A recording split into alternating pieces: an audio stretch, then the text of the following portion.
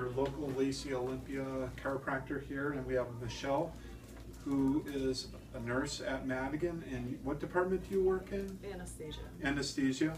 And she's come in for chiropractic care, so I'm going to take you through and demonstrate some of the chiropractic adjustments. I'll try to explain what I'm doing, how I'm doing it. Where would you like me to focus today, Michelle? Mostly upper shoulders. Upper shoulders, and back, okay. Upper back. So a lot of times, and not everything, some people start, some of the chiropractors start with their patients sitting up. So I'm going to go through what's called a basic scan or basic protocol in checking her out and seeing the alignment of the spine, but we're going to put most of our effort in the upper mid-back, lower neck area where she asked. Okay, so I start out and I look at the leg length. So short leg, about 3/4 of an inch right side. Goes longer in position 2 and longer in position 3. So we have a misalignment in the pelvis. So I feel both sides of the joints. It feels more on her right side. So I'm using a technique called Thompson technique. Different tables chiropractors use. So I typically, with a drop type piece, it's a way to adjust the body, adjust the misaligned bones. So I'm putting pressure more on the right side than left. And then with each adjustment, it gets a little bit firmer. Okay, both legs even, position 1 and 2. And her legs started to move easier as I tracked. A lot of times also low back pain, #1 thing that we notice with people, tight hamstrings. We do a lot more sitting and I can feel it mostly on her right side right there. So I'm going to use an instrument just to loosen the tight hamstrings.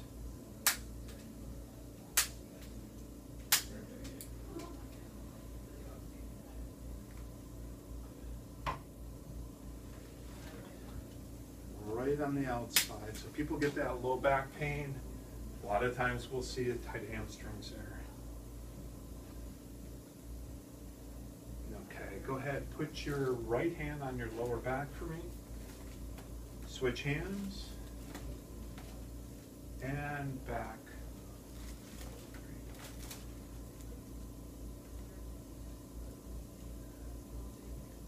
Now, have you been doing the training for the half marathon? Oh, yeah. Didn't you just do one? I've done 2 in the last 3 weeks. I didn't know 2. Good for you. And I usually see Michelle when she needs to get in here for her tune-up, just to make sure she's running straight, right? Mm-hmm. Otherwise you run one big circle. That always sucks.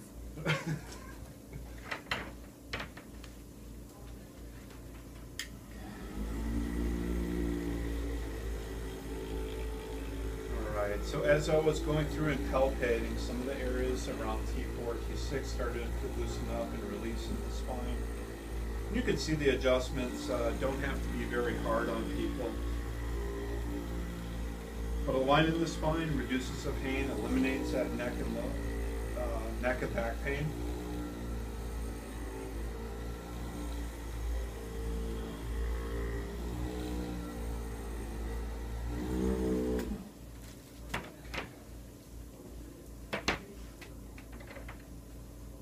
Go ahead, turn your head to the right,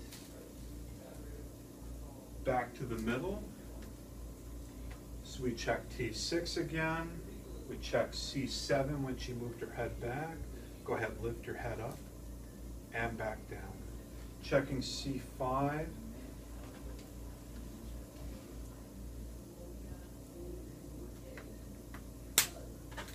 Tuck your chin to your chest, checking the atlas bone and relax. Right leg went quite a bit short, about 3/4 inch short. I know the camera can't pick this up. So I see some stress over the atlas bone.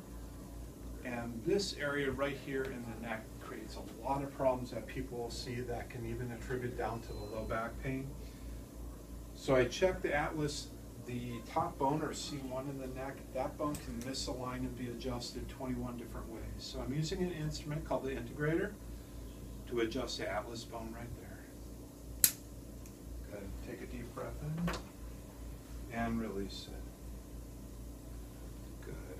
Now I'm going to have you sit up, face the direction toward the windows.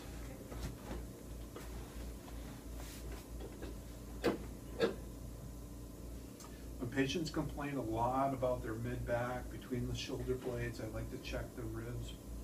I could feel it more on her right side than on her left. So we have typically a T1 rib.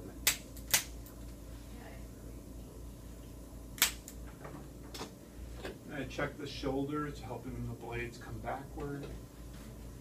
A lot of times, because of the work that we do, where we sit at a computer, the shoulders tend to roll forward if we drive, those kind of things.